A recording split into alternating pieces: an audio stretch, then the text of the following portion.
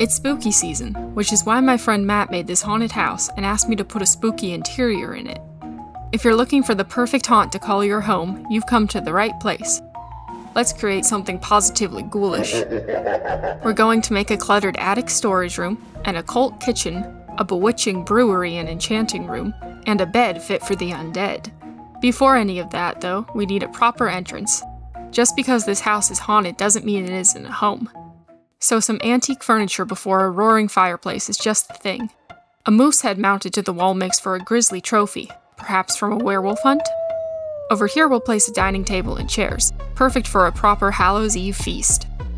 A desk takes up this corner, with a piano by the window, ready with its chilling melody. A dusty suit of armor completes any haunted parlor, but we can make something a little better than just throwing some chainmail on an armor stand. Start by placing down an anvil, a hopper, a blast furnace, and a grindstone on top. Now take 4 polished deep slate walls. Place 2 on this side and 2 on this side, like so. Grab a couple of chains. Put them underneath this wall with an iron bar on top and a white candle on top of that.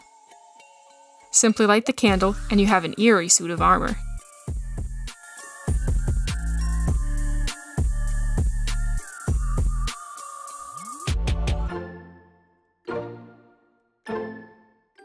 Boo!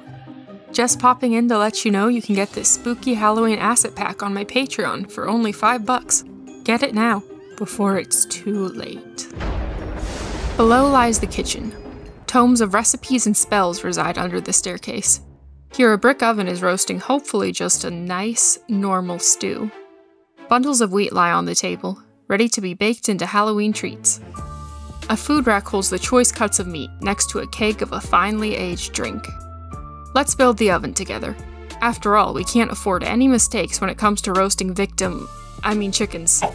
Punch out a 2x3 block area in the floor. Then punch out an additional 3 blocks on either side going into the wall. Destroy the stone bricks in these spots, then stack up 6 brick blocks on both sides. Now go ahead and punch out these 9 blocks in the back wall. Punch out a further 9 blocks and replace those with bricks. Coming to the front, replace these 2 blocks with more bricks. Now replace these 3 blocks with brick stairs. Put a brick wall here and here. Grab 6 brick stairs and place 3 on this side with the other 3 on this side. Take 2 upside down brick stairs and place them here and here. Then complete the arch with a brick slab. Get 6 more brick slabs and fill in the remaining roof of the fireplace. Come inside and replace this dirt floor with bricks. To add what looks like some coal and ash on the ground, use deep slate coal ore and tough blocks. We're going to hide the stone bricks in here with a couple of upside down stairs and 5 brick slabs, placed like so. Now grab 2 iron bars to create a fire grate, and then simply place down your campfires. To decorate, we're going to add a cauldron over that middle campfire hanging from a chain and filled with some water. Then get 5 candles. Place 3 here. Come around to this side, place a temporary block here, and put the remaining 2 candles on top. Replace that temporary block with a brick stair. Finally, light the candles.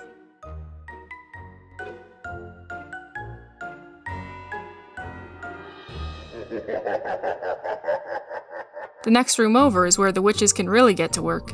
The enchanting table springs to life under their fingertips, surrounded by an assortment of candles, crystals, and the watchful eyes of a grinning skull. A large table takes up this wall, perfect for holding spellbooks or preparing potion ingredients. The cauldron bubbles with a strange brew, its fumes wafting through the floorboards above. Let's make that cauldron together. Start by placing down a soul campfire with a cobbled deep slate slab in front of it. Place 2 deep slate brick stairs around the campfire with a cobbled deep slate stair on the final side. Put a cauldron on top and fill it with water. Now to add that magical spark, start by placing a temporary block on the cauldron. Put 4 lime green stained glass panes around it, like so. We're going to add some lime green candles as well using more temporary blocks, with 1 right here. Place another 2 candles back here. Then add the final candle up in this corner. Delete the temporary blocks. Light them all up.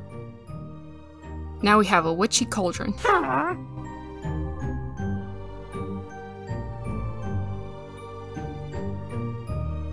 The attic is where this house's secret truly lies. A dark altar hides among the shadows, lit by the dancing flames of candelabras. A coffin rests upon it, empty, but for how long?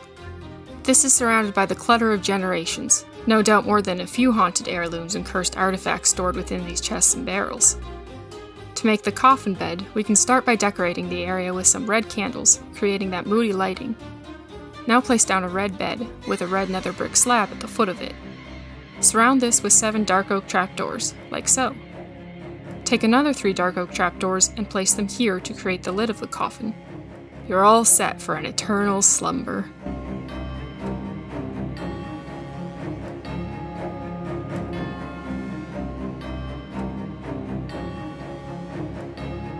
With that, we've made the perfect haunt for any ghost or ghoul.